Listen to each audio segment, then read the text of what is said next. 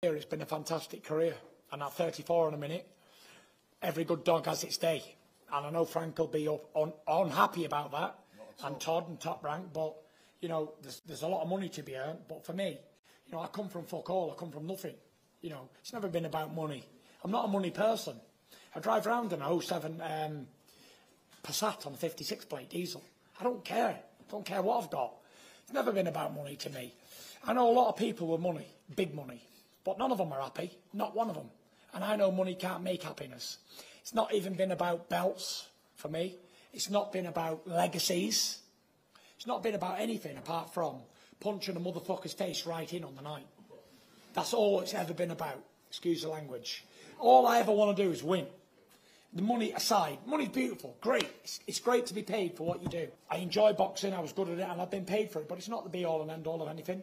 I could end up in the council flat at any time, don't worry about that. So it is what it is, and would it change me as a person? No. Do I need a mansion and a Rolls Royce? I don't. I've got them, but I don't need them.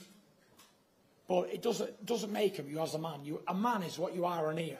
And if you're a good person in here, and you've got fuck all, you'll do for me.